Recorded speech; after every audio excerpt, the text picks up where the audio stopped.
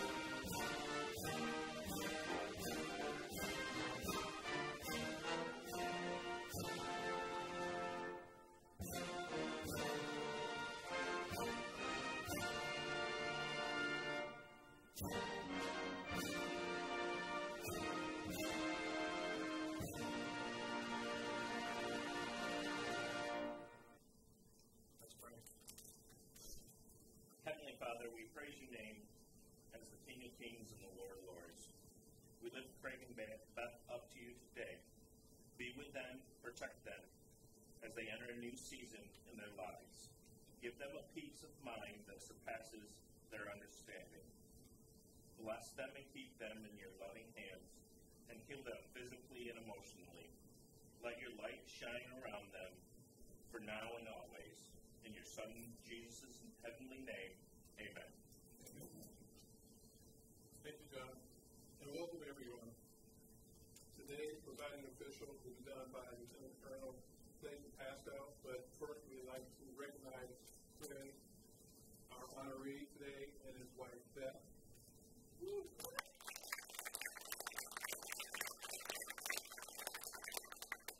Also in attendance, Chief Master Sergeant Shaw.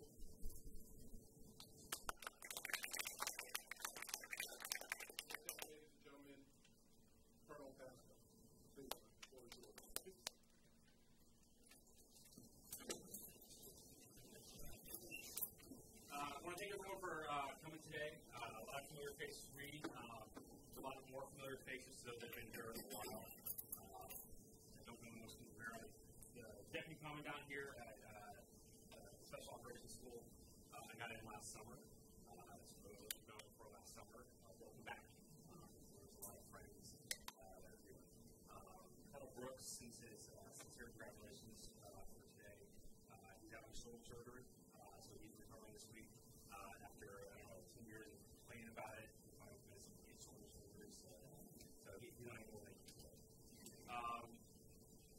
So we all know we're here today for Craig. And you're here because for somewhere or another, he's been a part of your life. He's impacted you for friendship, for helping out, for our instructors, what he's done, making sure we do what we need to get done, and just for the school and just for outside. Being there, being an integral part of the education that we provided since 1967. And for Craig, we've been here for almost 15 years, 17 years, or almost 14 years. October 07, 24, almost 17 years. Fun fact, Craig was a contractor at USASO's in the spring of 2008 when Lieutenant Pasco came here for my very first course at USASO's, the old Dip Rock course we came through. So you've been here, obviously you've been here when I've been here, through all the numerous courses I've been through as well. Beth, I want to thank you for being here as well. It's a team life, it's a team sport, and I know equally important in each other's lives. So thank you for being here as well, and also being part of this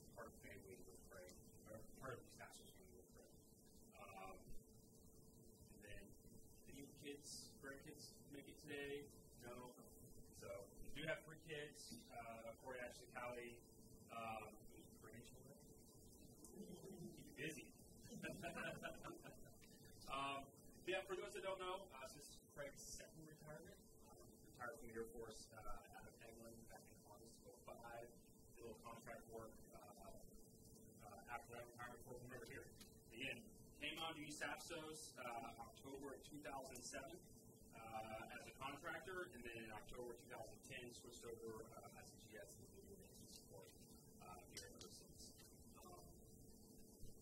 Not only does that show the time, but if you think about technology and where we've gone from 2007 to 2024, I mean, it's like Thompson's Law or something. Every 2 to 3 years, the size of technology doubles, but the actual physical size shrinks. And so since 2000, every couple of years, technology updates. I think did we have HD back in 2007? I mean, it was color, it wasn't black and white, but those used to be very much open glass wall. I thought you were going to tell me it's like one of those old school projectors. We all had a math class back in the day. We had those.